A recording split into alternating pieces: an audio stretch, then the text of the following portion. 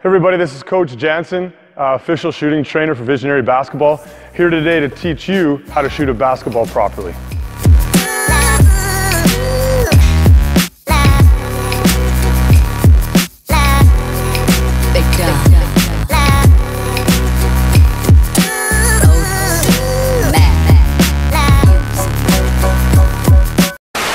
We're here to talk about a proper shooting form. All right, so what we're going to do is we're going to build up from feet up, right? Just like a house would be built, anything, we got to start with our foundation. So if we look at our feet, I like to start coming to a line. I like to teach it from here. Get your shooting foot, toe right on the line. From here, I want my left foot. I'm a right-handed shooter, so my left foot here, I'm going to tuck it in, right, in my other shoe, kind of creating a puzzle. From here, I want to take my left foot and I want to go shoulders apart. I want to get underneath my base from here. But from here, I actually want to turn my toes just slightly, a slight turn of the toes, which is actually going to go, then is going to cause my shoulders to turn a little bit to the left, right? I don't want to be perfectly super square to the hoop, right? I want to have my shoulders slightly turned. This starts with my feet. Now, a big mistake, don't get into this, right? We don't want to be turning way off to the side. So when we go back, we're here, we're tucked in, shoulders apart, slightly turning to the left. From here, right, my knees and my hip are going to bend at the same time. I want to bring them down, right? And as I'm bringing down at the same time, my knees should be over toes, my shoulders over knees, right? I want to be down, straight down. I sometimes see people make this mistake where they bring their knees together, right? We don't want to get into this habit from here. A lot of times that's from feet too far apart. My back in my position here, right? My knees over toes. As I do that, just to keep myself making sure I'm bending my knees, I'm going to draw a line from my front toe right across, right, to my other toe, and I got about a 2-3 inches, right? Then I know that's the distance I want to be at. From here, knees over toes, shoulders over knees. I want to put my shooting hand now on my right knee, okay? If I can't reach it, I don't want to be leaning further down, I just need to bend my knees more. So down here, shooting hand on that knee. From here, I want to take my index finger on my opposite hand, right, like I'm drilling through my elbow. Right? From here, I want to go straight up as I rotate from here. It's really important I'm not coming out, but from here, straight up. Now, anatomically, this is my body position, right? Some people have long arms, sometimes shorter arms, whatever that may be, that is your distance. My forearm, it should be parallel with the ground at this point, and I should actually have my wrist back, and I like to call it wrinkles in the wrist, right? Doesn't matter how old you are, you're going to get wrinkles in the wrist when you bring that back. Right, so from here, right, then I'll have my hand come on the side of the ball. So my shooting hand, fingers pointing to the top of the roof, right? Guide hand, fingers pointing to where the ball is coming from. From here, this is my ready position, and you need to get into this position and know this position anytime. So if I'm out of it, bam, I'm into it every single time.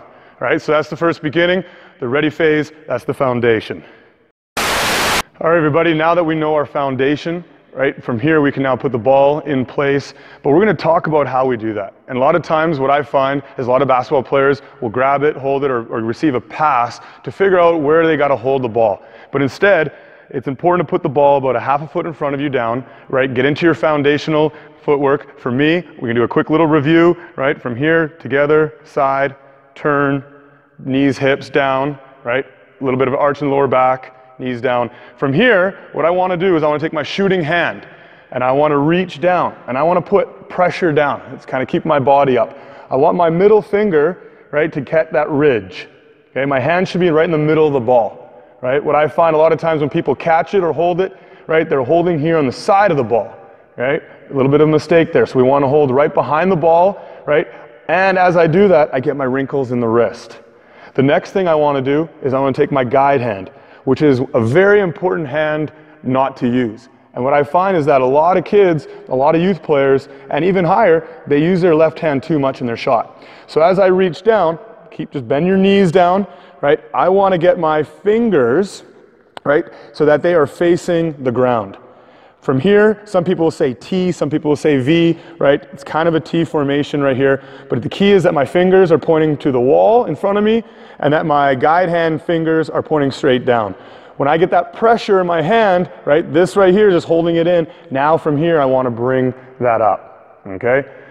So it's really important that now the ball is over my shooting foot. I'm not inside here, which could develop, right? Elbow out, right? Chicken wing, I want to be in front here, right? I want to bring that ball right in front here. A little bit of variance, right, is okay, but it's got to be on my right-hand side. So now from here, my fingers and my guide hand are facing the hoop, and my fingers and my shooting hand are facing the ceiling. All right, this is my ready phase. This is how I want to hold the ball. So now I'm in my ready position. That's my foundation. Ball's in my hand. From here, now I'm ready to now execute this shot.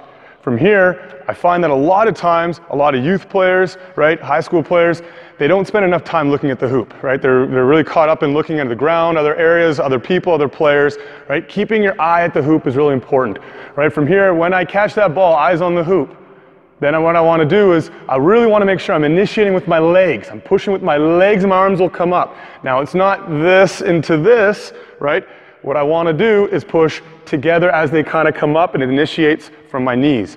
The other mistake I see, right, is a lot of times people's knees aren't bent, and so from here, sometimes they'll want to bring down, the ball comes up. And now they're in this position, and now their upper body is in phases forward while the lower body is now behind. Right, now they're trying to play catch up, and we're going to have a mistake in our shot. So from here, right, I want to initiate my legs, arms come up at the same time.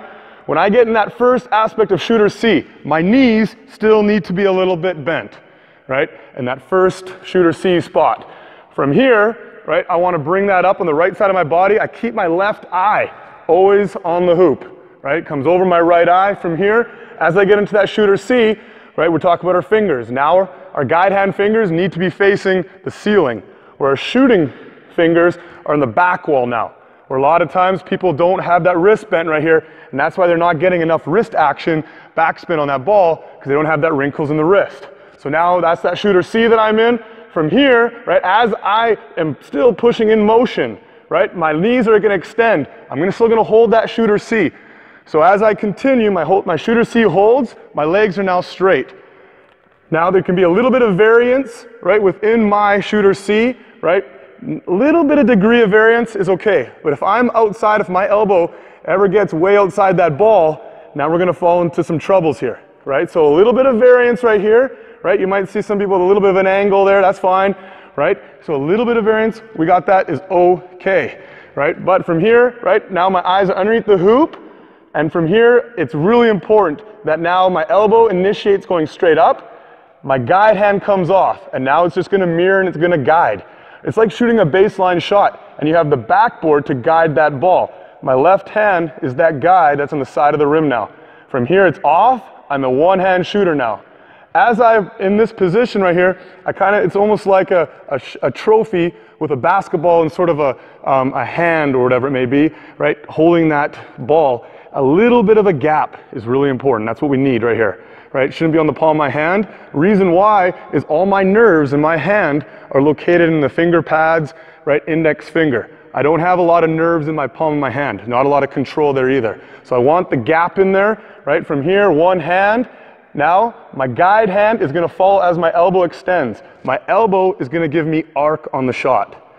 So as that elbow goes up, guide hand goes up and mirrors, and then when I snap the wrist, my guide hand's going to turn and follow that.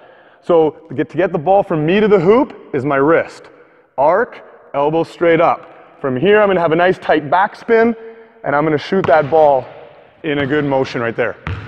Make sure we don't get into a habit of bringing our hands down quick, right? Really hold that release, right? And one thing that's nice about holding the release is I can actually assess my shot after I shoot by holding it. I can see where my hand position is.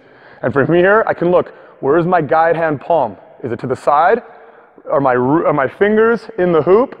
And is the line of my elbow at my forehead? That's going to give me, right, this is wrong, elbow, right, higher than the forehead.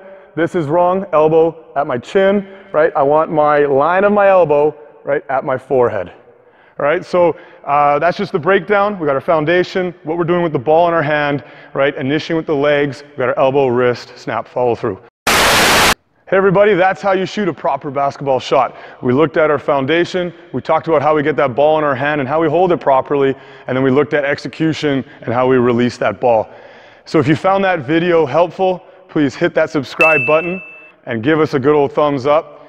Or if you have some questions, right, and you want to look at anything further, right, there's a section below with the comments where you can ask us any questions. Hit us up. See you later.